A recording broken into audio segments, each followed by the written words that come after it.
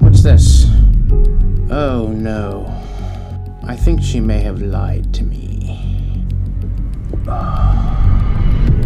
Crap. Yo, have you ever wondered what it was like to buy something on OfferUp, but you weren't sure if it was a scam? So I wanted to try to find one of the cheaper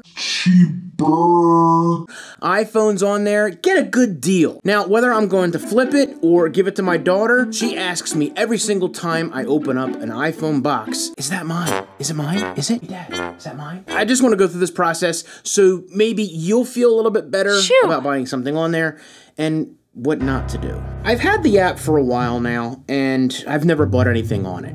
I look, see if anything's worth it, and then I'll usually go find it somewhere else, or I decide I want to buy it new. But in this instance, I'm gonna make this happen. Let's see if we can find maybe like an iPhone 12 for 200 bucks. It's a bold strategy, Cotton. Let's see if it pays off for him. That being said, I might go for something that's damaged. I have some experience in fixing iPhones, and I feel pretty comfortable taking it apart, whether it's the screen or the battery.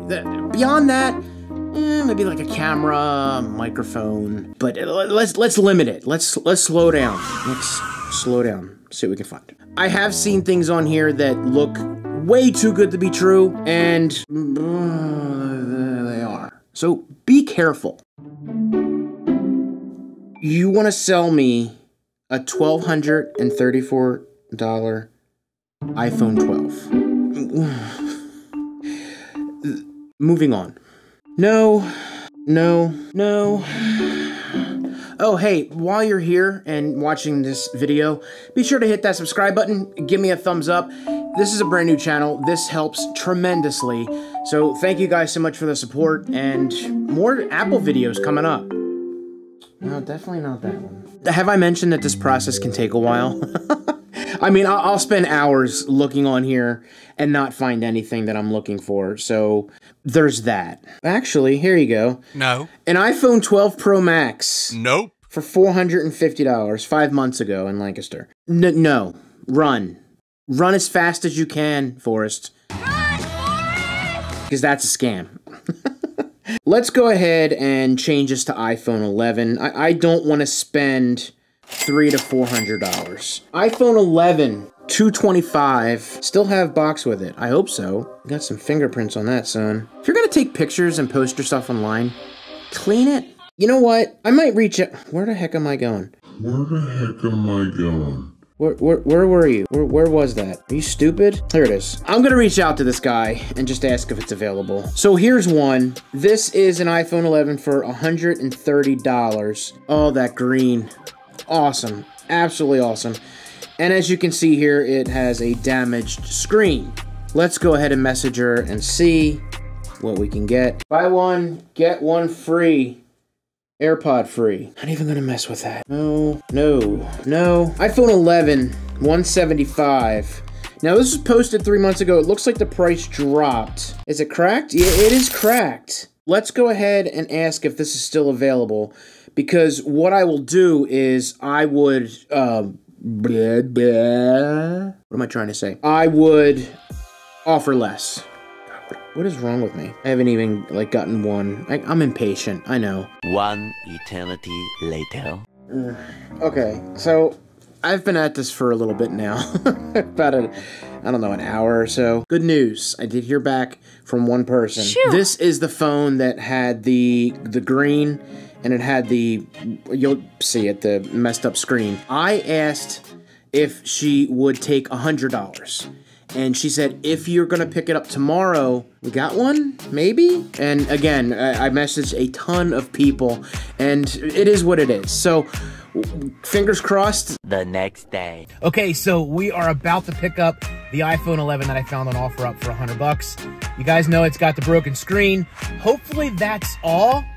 If it's more, then we're gonna have some issues here, because I may have or may not have already bought a screen replacement for it. I could sell it for around $400, so potential $250 to $200 profit.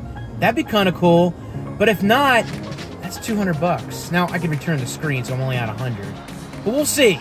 Okay, so I've got the phone. Uh-oh, almost dropped it. Here it is.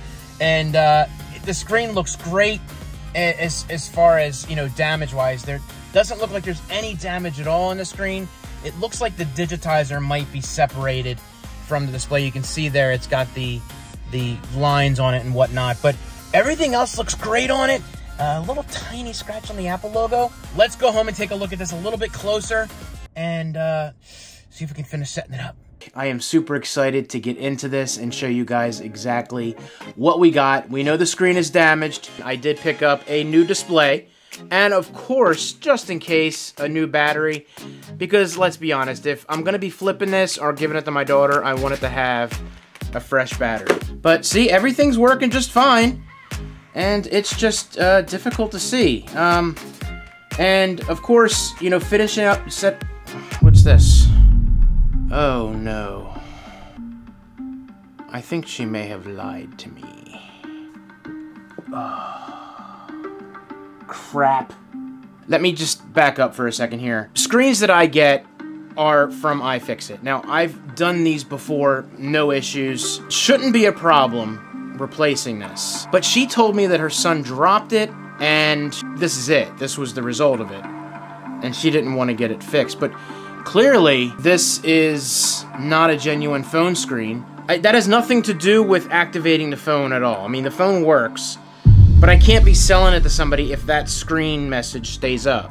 It can't be. I've never had that issue come up because I don't buy cheap screens. Let's fix this, put the screen on, get the new battery on, and go from there. I don't know. I hope this works.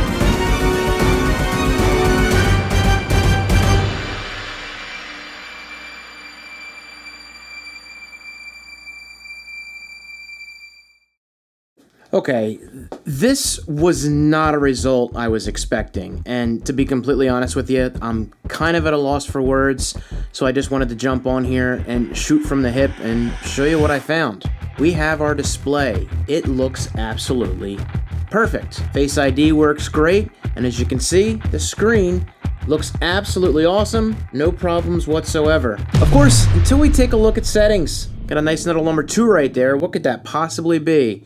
Well, we are greeted with important display message, important battery message. And of course we go in. That is our typical display message that we got last time.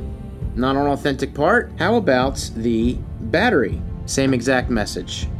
Not an authentic battery. Now, of course, along with the battery, if you want to go in and take a look at exactly what the battery life and health is left on the phone, maximum capacity, no longer available.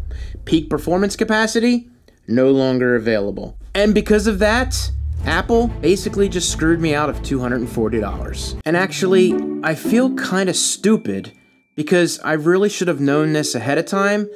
I just really wasn't thinking about it. I thought I could repair this phone just like any other phone that I've done. Up until this point, everything was going exactly as planned. So the fact that I failed, I'm kind of at a loss for words. I don't really know what else to say. Now, of course, failing makes this video a whole lot more interesting if I wasn't so pissed off about it. Now, I certainly can't sell the phone like this because it doesn't do what it's supposed to do. It'll work absolutely awesome as a phone for my daughter. I could put her on the plan and she can use it as a phone, or she can just use the Wi-Fi. The reason why this failed should be a subject for another video, because the reason why we failed is a lot more interesting than actually failing to fix the screen and the battery. So be sure to hit that subscribe button, turn on notifications so you don't miss that video because it's coming real soon.